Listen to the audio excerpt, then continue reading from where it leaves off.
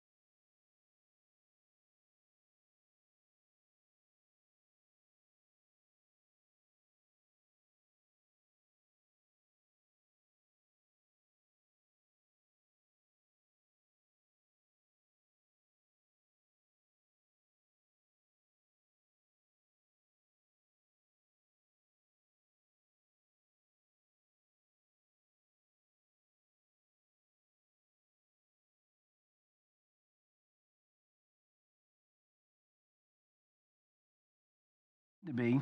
But I've often heard people say, like Jesus, his sacrifice covers past, present, and future sins, and that's very true. But before we even get started today, I want to share with you something that's on my heart, and you're going to see this in a lot of the passages that we're going to read this morning. Got a lot of scripture, a lot of different passages of scripture, so if you're taking notes, keep up with it. It'll be on the screen, but keep up with it because it's a lot of good stuff. But it supports what I'm about to tell you, is that the blood of Jesus Christ does not give us the freedom to just live in sin. And I've heard people who claim to be Christians who would say, well, like, Jesus forgives me of my sins, past, present, future sins. So they'll cling to one Bible verse of what that says. And they'll say, so I can live in sin and Jesus has forgiven me for that already. And it's like, that's not true. That's not what Scripture says. So these sermons are not giving you a license to sin. It's actually the exact opposite of that. And if you have any questions on that, just go home, read Romans chapter 6. Paul does a great job writing to the church in Rome. There's a lot of writings in the New Testament where the apostles and the authors are dealing with people who are claiming to be Christians and still living in sin. And so this morning, we're talking about sin because even though you may be saved this morning, there may be a chance that there is sin in your life. And even if you're sitting here and you don't have sin that you're acutely aware of at the moment, As believers in Christ, as servants of Christ, we need to have the humble attitude of people like King David, who in the Psalm wrote, he said, Lord, if I have sin in my heart that I'm unaware of, reveal it to me so I can confess and repent of that sin. And so we need to have the attitude in our hearts that even if there's not sin that we're aware of, that we say, Jesus, I want to be so close with you. I want to walk with you. I want to do everything that your word's calling me to do, to even have the attitude, if there's something in my heart and life that I'm not aware of, reveal it to me so that I can confess and repent of that sin.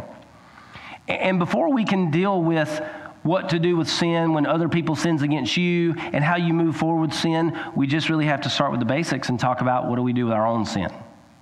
Because you can't do anything about anybody else's sin until you deal with the sin in your own life. Is that fair? It's true. We got to deal with the sin in our own life. So today's focus passage is 1 John chapter 2. We're going to read verses 1 and 2. It's short, but it's right to the point. I think it's exactly what we need today. And John writes to these people because, again, there's this attitude of people who are claiming to be believers in Christ who are still struggling with sin. And so if you're sitting here today and you're claiming to be a believer in Christ and you are struggling with sin, I just want you to know, keep your head up, people. Keep praying, keep seeking the Lord, because you're not the only one. Most of the New Testament was written because everybody who was putting their faith in Christ were still struggling with sin. You with me today? That should give us a hope. That we're not lost, that we're just working, like Christ is working and moving in us, and we have a calling in our life to continue to follow him. So let's read together verses 1 and 2. My dear children, I am writing this to you so that you will not sin. Pretty cut and dry, right? So that you will not sin. But if anyone does sin, we have an advocate who pleads our case before the Father. He is Jesus Christ, the one who is truly righteous. He himself is the sacrifice that atones for our sins, and not only our sins, but the sins of all the world. Now, if you're sitting here today, we should really understand how amazing this passage of Scripture is. Because what it means is that it gives us the understanding, it should give you the understanding, that even as a believer in Christ, if you're still struggling with sin, if there's a sin that you've dealt with or something that you committed a long time ago that you still feel guilt about, to know that Jesus Christ loves you. He died to forgive you of your sin. And if you do sin, that you have someone, Jesus, who sits at the Father's right hand and pleads on your behalf. That makes the good news better news. You with me? It gives you hope, because it doesn't mean that whenever you're sitting here today and you ask Jesus to come in your heart, and then after you've become saved and you become a Christian, that if you do fall into temptation and sin, that it's over. You failed. You're no longer a Christian. Hang it up, walk away, try something else. It tells us the exact opposite. That there's a process here that Jesus Christ comes into your heart. He saves you. He covers you with your blood, with his blood. But there's this understanding of continuing to walk with Christ so that you can grow, and understanding that if sin enters in, because at times it does, because are you perfect? No, you're not perfect. Surprise. You're not perfect. Jesus knows that you weren't perfect. He knows that you're never really going to be perfect. And so if you do sin, that there's a way to deal with that. But as believers, we're called to deal with it. We're not called to sweep it under the rug. We're not called to ignore it. We're not called to make excuses for it. We're called to deal with it. So point number 1 today is the goal is not to sin. Now, I want to share this with you because Scripture affirms this over and over again in various books, especially in the New Testament, various books. The goal has always been not to sin. Even when God presented Moses with the terms of the covenant in Exodus, the book of Exodus, and he gives all these laws, and then he even in the laws, he gives all these things of when you sin, this is what you should do. This is how you make atonement for those sins. The goal has always been not to sin, and we need to understand that in our lives today. So if someone's ever just poured poison in your ear and said, well, it's okay, we're just sinners and we sin every day, that is not what Christ has called us to. Jesus Christ did not die on the cross and suffer and bleed and die to save you from your sins for you to keep on sinning. That's taking advantage of God's grace and mercy. And there's a lot of passages of Scripture that strongly warn against the consequences of that. Romans chapter 6, one of those chapters. Make sure you read it. It's a great chapter. But the goal has always been not to sin. And I want to share with you today, there's a big difference between living a lifestyle of sin versus falling into sin and temptation. Because you go back and you look at 1 John chapter 2, verses 1 and 2. I'm writing this to you so that you will not sin, but if you do.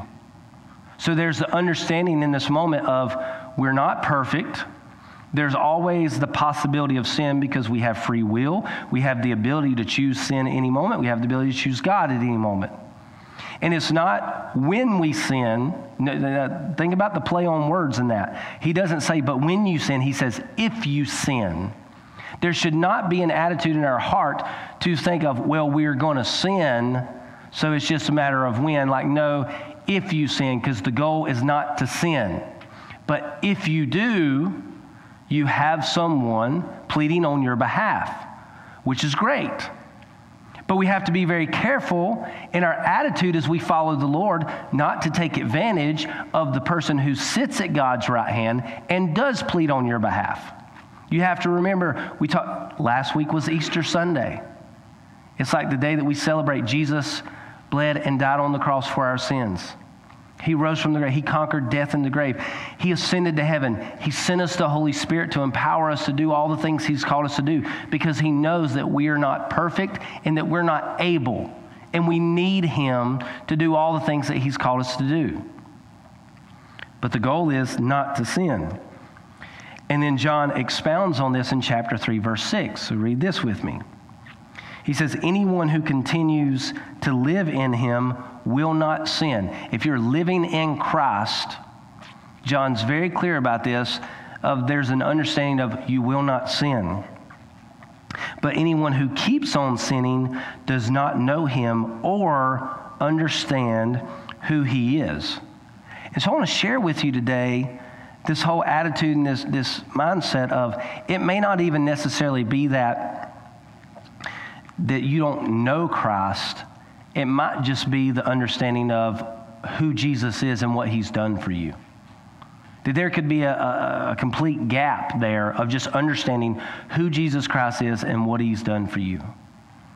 And I'm sitting here today, and this year it'll be my 24 years that I've been saved. And I can tell you as a believer, there has been times where sin has been in my life in these past 24 years, and I've had to deal with that. But it's not this attitude of habitual sin, of this lifestyle of sin. And I don't understand how anyone who truly knows who Jesus Christ is and what He did for them on that cross could just continue on living in the sin that He bled and died to free them from. I mean, it's not that Jesus just died to forgive you of your sins, but He came to free you from the bondage of sin. And there's so many passages of Scripture that just expound on this idea of it's not just about going to Jesus, say, Jesus, forgive me of my sin, and then we're done. But there's a calling on our life to pursue Jesus with all that we are, to serve Him, to serve others, to come out of the world, to lay our life down, to take up our cross, to follow Him. There's so much more that goes with being a follower of Christ than just asking for forgiveness of sin. And the goal is not to sin. John talks about it. And you got to understand, there's a big difference between living a lifestyle of sin and then as you are walking in your relationship with the Lord, you fall into sin and temptation. Because sometimes we do. Because what happens most of the time when we get saved, God reveals to us a lot of things in our life that are wrong, and we remove ourselves from those things. We come out of that lifestyle. We separate ourselves from friends or relationships, and we begin to follow the Lord. And so a lot of people will call a lot of those things sins of the youth. Like, you may not be out living a lifestyle of sin like a lot of young people are living in and the things that they're doing. But at the same time, we have to be open and honest as believers that there's a lot of other sins out there than just going out, getting drunk, partying, having sex, doing all the crazy stuff. Like, there's a lot of other sins in that.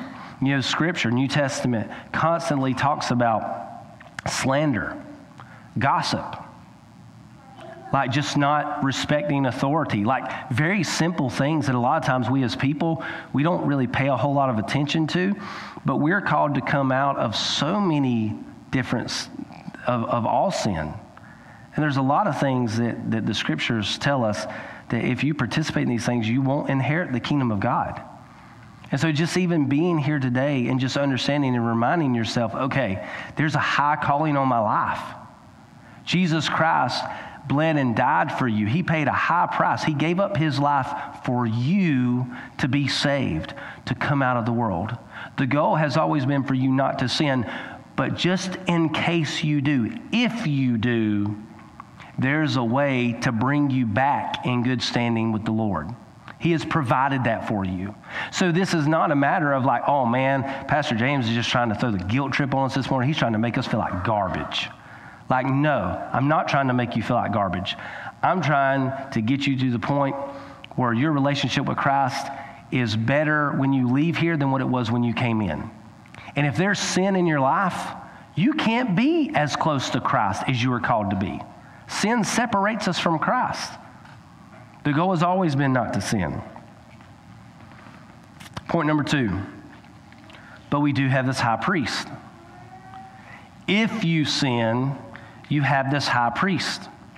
And in Hebrews chapter 4, verses 14 through 16, it says, so then, since we have a great high priest who has entered heaven, Jesus, the Son of God, let us hold firmly to what we believe. Before I move on, you know, you need to understand that the entire book of Hebrews was written to Jewish Christians who had put their faith in Christ.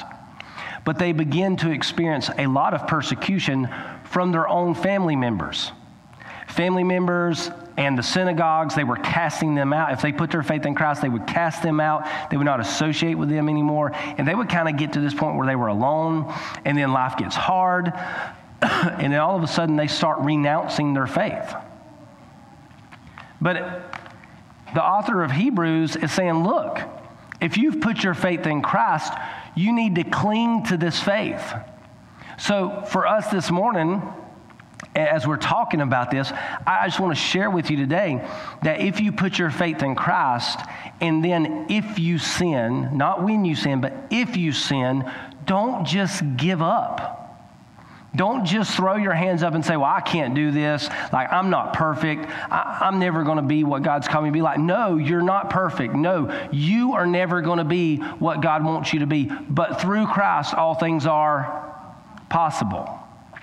Through the power of the Holy Spirit, you can be empowered to do all the things that God has called you to do. But on your own, you can't do that.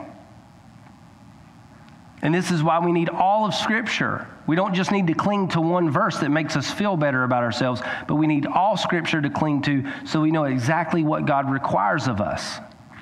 And so when you look at what the author of Hebrews is saying, hold firmly to what you believe. You need to cling to this. And in verse 15 he says, this high priest of ours understands our weaknesses, for he faced all of the same testings we do, yet he did not sin. And so Jesus sits at God's right hand and he pleads on your behalf. Again, this is not the sermon to make you feel terrible about yourself. This is a sermon to remind you that as a believer in Christ, there's hope. There's hope, and it's possible to be who God has called you to be. He's done everything to make it possible for you. And if you sin, it's not over. But you have a high priest who sits at God's right hand and pleads on your behalf if you do sin. Not when you sin, because it's not a matter of, well, I'm just going to sin. It's a matter of if you sin. It should not be a lifestyle. It should be something that sometimes we're just not at our best. And so if you sin, you have Jesus who sits at God's right hand. He pleads on your behalf. And think about this. He understands your weaknesses. You think about temptation. Sin and temptation is a really funny thing. It's like, how many of you would be mortified this morning if we put like the things in your life that you're tempted with, or the sins in your life that you've committed in the past, or like you've even thought about committing, how many of you would be mortified if we just like put that up on the screen with your name beside it this morning? It would be, oh my gosh, I'd probably never come back. And what's awesome is that Jesus sits at God's right hand, and he understands our weaknesses because he's experienced all these things just as you and I did. And you know, let's just think about Jesus' own temptation. We don't get a whole lot of this. You know, we get like 3 things that Jesus was tempted with. But when you think about that whole aspect of, let's just take Jesus, whenever Satan takes him up to the mountains and he shows him all the kingdoms of the earth. All right? Very simple. We don't think a whole lot about it, but Satan says, if you bow down and worship me, I will give you all the kingdoms of the earth, for they're mine to give. And it's like, oh yeah, he resisted that temptation. But it's like, remind yourself that Jesus was tempted by that. Now, I don't know about you guys, but anytime I'm tempted, it's because I want to do it. Like if you tempted me with a bowl of mayonnaise, that's not very tempting. That's gross. If you tempted me with a bowl of ice cream, you probably got me. If it's something that I want to do, like temptation is something that we want to do, like there's something within us for whatever reason, and we can't explain it, like we don't know why. For every person in this room, our temptations are very different according to who you are and how God has created you, things in your life that you've been exposed to and experienced. And so temptations could look very differently from one person to the next. But even to remind yourself that Jesus was tempted to bow down and worship Satan to receive the things of the world. He understands what it's like whenever you are going through temptation. And he sits at God's right hand, he pleads on your behalf, and he reminds God, he says, look, let's be merciful with them, because what they're going through is extremely difficult.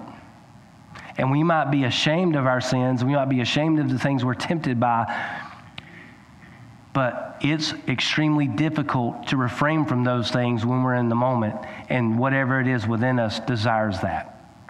And Jesus understands. So we have this high priest. And in verse 16 he says, so let us come boldly to the throne of our gracious God. There we will receive his mercy, and we will find grace to help us when we need it the most. And so this morning, when you think about like if you sin, if there's sin in your life, you know, we've talked about this many times, but one of our first instincts whenever we sin is to hide from God, to hide from the church, to hide from other Christians. It's like we pull away from that because it reminds us of our sin. Adam and Eve, first thing they did when they sinned, hid from God in the garden. But the author in this moment is saying, look, if you do sin, do not hide from God, but come boldly to his throne. And when you sin and that guilt's in your life and that shame is there, there's something within you that just wants to hide, and you just want to like kick yourself and just wallow in your shame. And the last thing you want to do is to have a spiritual moment, because you know, and it just slaps you in the face. But the author in this moment is saying, look, if you sin, you come boldly before the throne of God, because there's a calling in your life to deal with this junk. You cannot leave sin undealt with. You cannot leave these things that we allow to come in our life at various moments to be unchecked. God has provided everything that we need to deal with them and do what he's called us to. So point 3, Jesus atones for our sins. And again, this is one of those things like, well, duh, we've talked about this last week on Easter Sunday. You've talked about it already. But guys, we really need to remind ourselves that if we sin, the sacrifice of Jesus Christ is enough to cover anything that you could ever do. And we love to talk about the grace and mercy of Jesus, right? How many of you like to be forgiven of sin? We always love the grace and mercy of Christ. We love the idea that we have a God who loves us, and in spite of our many failures, that he's willing to forgive us anyway. Well, I mean, think about something as crazy as murder or rape or child abuse or whatever it is that you could list. You know, there's certain things in our life that we look at and we're like, that's terrible. I just don't even understand how someone else could do those things. And I hope that none of you in here have ever done any of those things. I hope and pray you haven't. But we need to cling to this understanding that if the grace of God is sufficient enough to forgive even the vilest of sin, it's sufficient enough to forgive your sin. There's nothing in your life that you have ever done that God cannot forgive you of. That he has not already made atonement for. And so from the worst sin to the simplest, or you know, whatever you want, however you want to refer to it, just the most minute sins that you could think of, you need to understand this morning, like sin is sin. And sin creates separation between us and God, and you know that. We've already said it. Our first instinct is to flee from God, but Scripture calls us to come back boldly to his throne. And so we need to deal with that sin, whether it's like small, what you would consider a small sin, or some kind of great big sin. The wonderful thing this morning is to know that Jesus Christ has already done everything that needs to be done to make atonement for it. Now it's up to you as to whether or not you're going to seek out that grace and that mercy. In Galatians chapter 1, verses 4 through 5, Paul writes to the church in Galatia. He says, Jesus gave his life for our sins, just as God our Father planned. I mean, it's all part of God's plan that Jesus would do this. In order to rescue us from this evil world in which we live, all glory to God forever and ever. Amen. And so you have to go to Jesus. He's the only way. He's the only way to receive that atonement for sin. There's nothing you could do to make up for it. There's no gesture. Like you could go to someone that you've sinned against or you've hurt, and you could ask them for forgiveness, or you could do something to try to make it up. But in reality, there's nothing you can do to get atonement for sin other than go to Jesus Christ. As he said in John 14:6, I am the way, the truth, and the life. No one can come to the Father except through me. And point number 4, last one, we have to confess and repent. And this may sound silly. It may sound like a dust statement. But I think as Protestant American churches, we don't do this very well. We do not confess and repent very well. Like we love to cling to passages of Scripture that almost gives us the freedom to continue on in sin. We love to listen to passages of Scripture. We can just say, well, my faith is personal. You know, I'll handle this between me and the Lord. I don't need other believers. Or I don't need to go to church. Or, you know, we love to just make all these statements and listen to what other people say rather than really focusing on what Scripture says about the topic of sin and what it is that you and I are supposed to do with sin. But as a believer, you're called by God to confess and to repent of sin. And it's not just a matter of, oh, I asked Jesus to come into my heart 30 years ago. It's like, yeah, like, so what? What's happened since then? You look in the book of Hebrews, all those people were denying their faith and returning back to the former law. And that's why the author was saying, you have a high priest who pleads on your behalf. Cling to him. And for us to sit here today and understand, like, we got to confess and repent. What does that mean? How many times in church have you ever heard someone get up and confess sin? And yet, Scripture tells us that we are to confess our sins to one another. And you don't see it happening. And when you think about repenting, what does repenting mean? The simplest definition of repent is to turn away, that you're going in one direction and to turn and go in the other direction. You go back to Galatians chapter 1, verses 4 through 5. And it says, in order to rescue us from this evil world in which we live, Jesus came to save you from sin and this evil world that we live in. Like there should be this very intentional moment and these intentional choices in your life where we're constantly turning away from things in order to move towards Christ. And the realization that we can choose stuff in this life that we may not necessarily think are necessarily sinful, or they're not all that bad because a lot of other people are doing it. But in reality, there's a direction towards Christ and there's a direction away from Christ. And we're called, constantly called, to turn away from the world, to turn away from sin, to take up our cross and to follow Christ.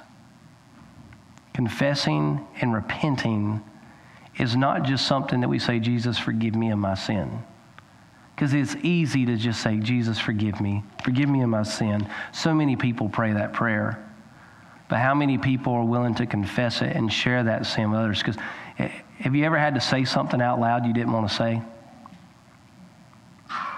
It's one of the most difficult things in the world, like to have to look someone in the eye that you love and tell them something that you know is going to hurt them, or something that you know is going to be a problem, or something that you're dealing with internally and you think, and a lot of times the staff know this, I'm a external thinker, and so a lot of times I would just think out loud and say it, because when you say something out loud, it becomes real. As long as it's in here, it's not reality. But once you say it and it comes out, then it's reality. And then a lot of times you'll understand the weight that it carries once you say it. And confession is literally just the act of saying it out loud and acknowledging, love, this is what I've done. And perhaps some of you in this room, or some people who are watching or listening later on, really just need to look at another human being in the face and confess your sin to them, because you need to see the reaction on their face for it to set in reality of how much this does not need to be a part of your life. But repenting is turning away from whatever it is that you've been doing. And so many people come and ask Jesus to forgive them. And Scripture says, it's like a dog returning to its vomit. It's like we as people, we'll just return. We'll return to that sin over and over again. It's like a dog returning to his vomit. But to repent and to turn away, not many people truly turn away from their sins. As you're sitting here today, I just want to challenge you to be willing to have this attitude that's different. To do something that no one else has done. And you don't have to do it because other people do it. You could be one of the first ones to do it.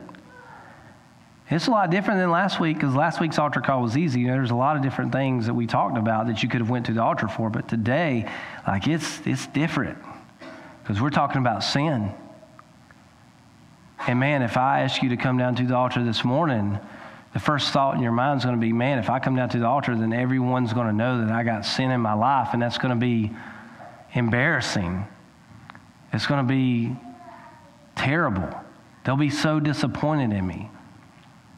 Well, let's think about it from a theological perspective.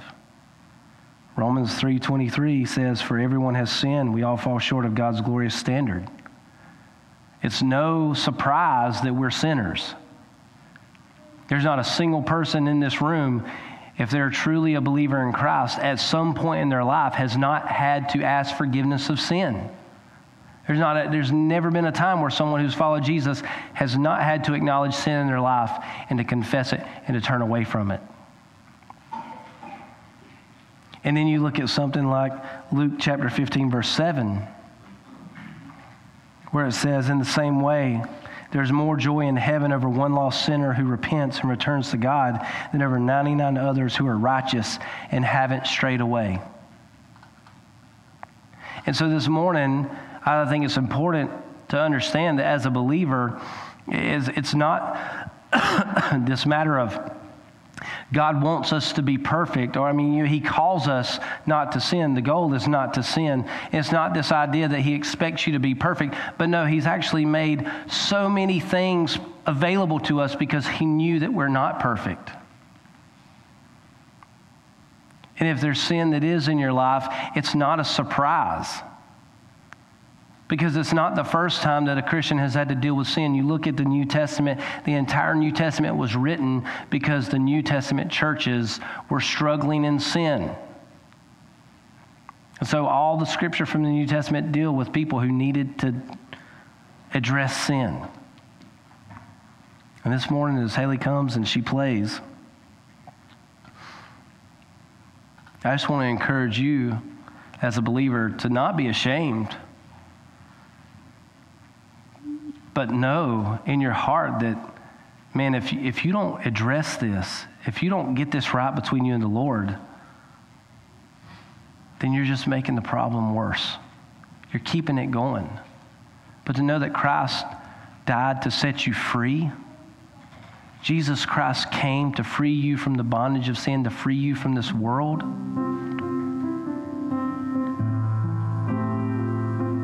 There's nothing better than to be set free.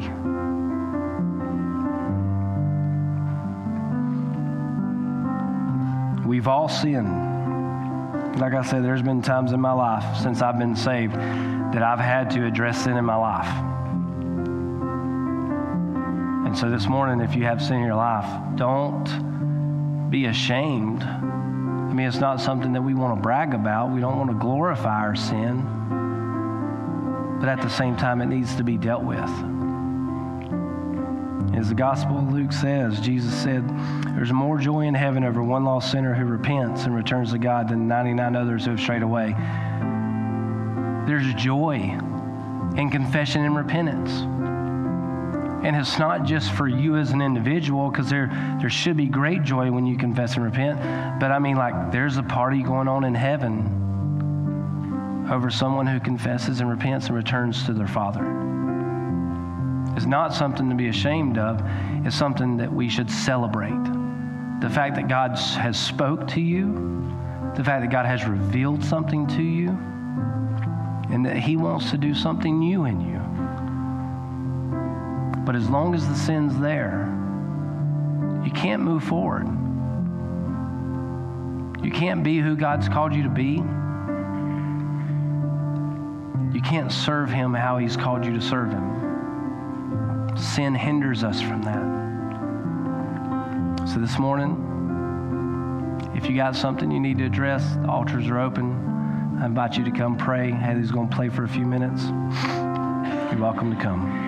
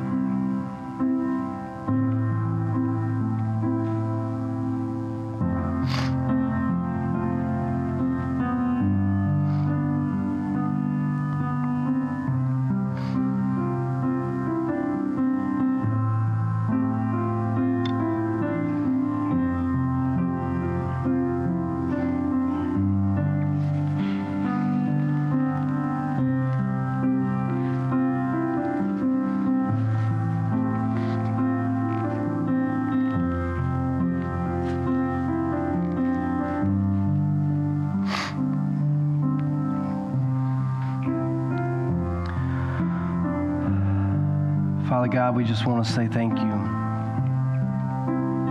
for the opportunity to come today and just sharing your word and just to be reminded of what it is that you ask us of. Lord, I pray that you would speak into our hearts. Lord, if there's anybody who are still sitting in their chair who just can't make themselves get up, God, I just ask that you would give them strength and courage. And Lord, you hear us where we are.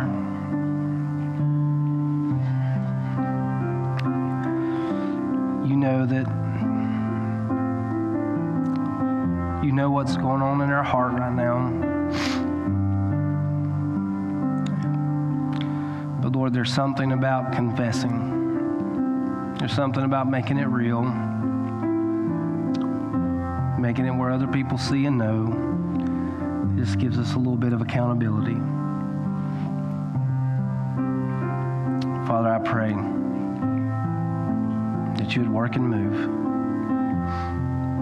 that you would heal hearts and you would touch lives. And Lord, if there's sin, that you would forgive it, that these people would seek your face. And Lord, we thank you so much for having everything already set up and done so that we could receive forgiveness from you. All we have to do is seek it. And Jesus, I pray that you would touch our hearts and lives, that you would guide us as we leave this place. I pray that we would serve you and honor you. And Lord, that we would live according to your will and your ways. That we would turn away from the things of the world and we would seek Christ with all that we are.